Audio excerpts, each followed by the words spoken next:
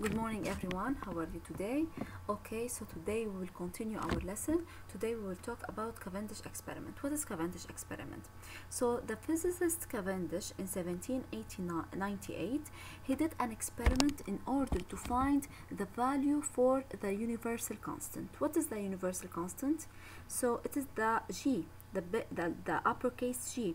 Remember in the equation of universal gravitational force Fg, it's equal to G, which is a constant number, times the mass of the first object times the mass of the second object divided by the distance between them squared. So I told you this G, it's a universal constant. We'll talk about it later. Okay, so today we will talk about it. So this G, it's equal always to 6.673 times 10 to the power of negative 11. Who found this number or this value? Cavendish. So today I will describe for you the experiment conducted by Cavendish. So pay attention with me. What he did, he just brought a rod, okay, and he attached two very small masses to this rod, okay, and this rod it's suspended, girls, to a thread here. Okay, this thread on which we have a mirror attached. Okay, so what we have here a thread, and here there is a mirror attached to it, and here we have the rod with two small masses. Okay, so one masses M1 on a movable rod are attracted to stationary masses M2. So see, girls, he brought also two very large masses near these small masses. Okay, so this and this are very big masses as compared to these masses. So according to what we learned, we said that every object attracts other object. Okay, so this is Newton's law of universal gravitation. So since this one is very small and this one is very large, this mass will get attracted to this. So the rod, all of it will rotate, because this mass will go a little to here and this mass will move a little to here. Okay, so see the rod where it was here. Okay, so this is the initial position of the rod. After bringing these large masses beside the small masses, the rod rotates. The small masses get attracted to these large masses because of Newton's law of universal gravitation. Okay, so we have here a rotation for this rod. So for sure, when this rod rotates, so this thread also will rotate. Okay, this thread also will rotate. Okay, so here, and there is a mirror attached to it, and here we are using a laser which is sending a beam of light to this mirror. Okay, what is the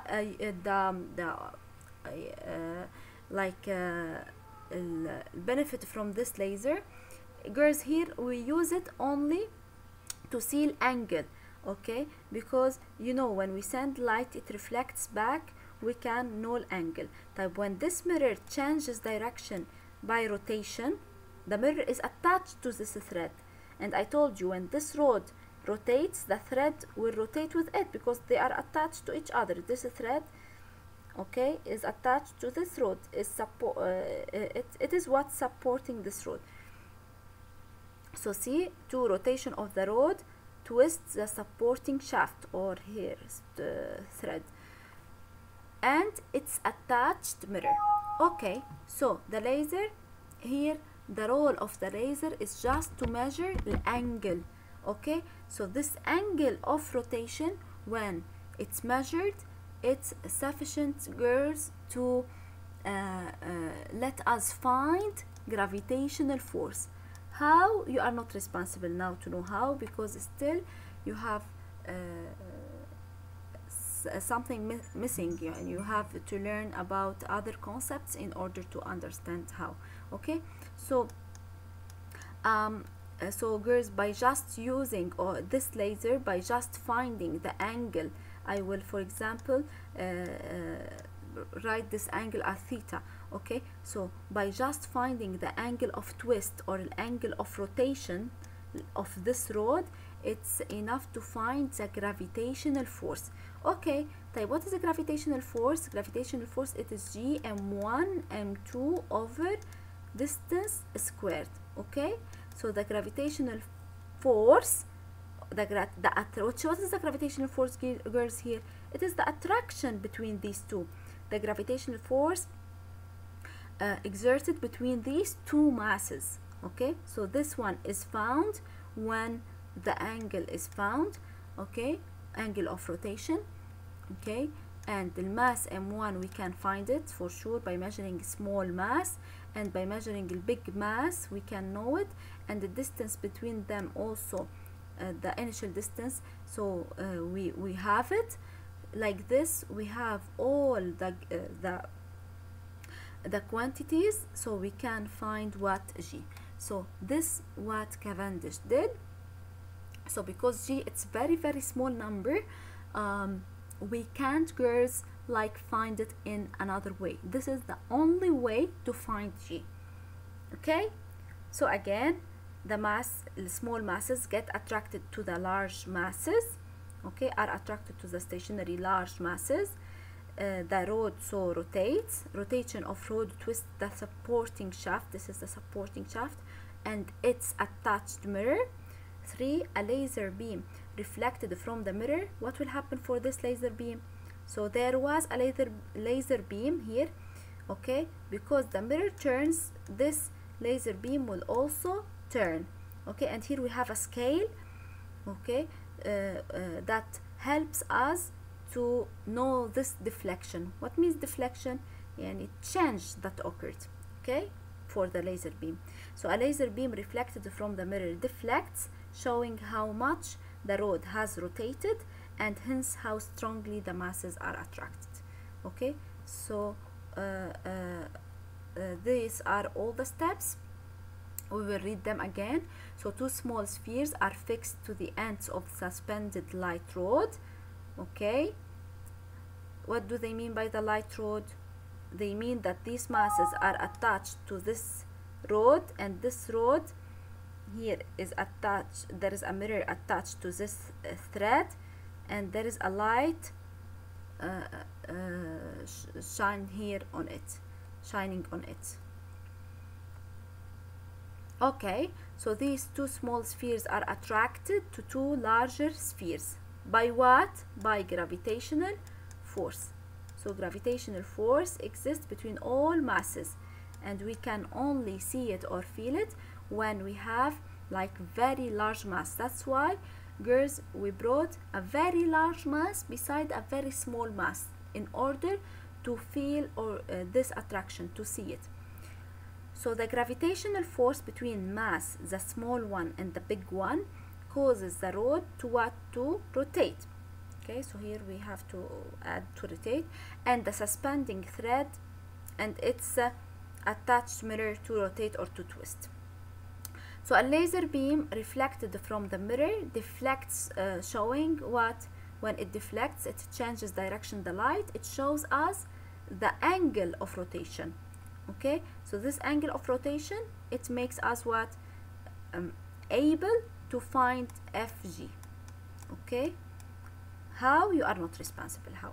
So but using the angle of rotation we can find FG. So once FG is found and the masses are found, distance is found, what can we find? We can find G.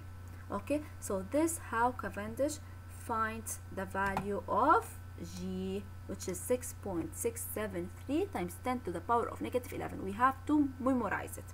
Then, girls, by using this, okay, by using this value that he found, the law is used again to find what? The earth mass. So Cavendish also, he found the earth mass after finding the value of G. Okay, so this is everything about Cavendish experiment. You only have to know the description of it like this.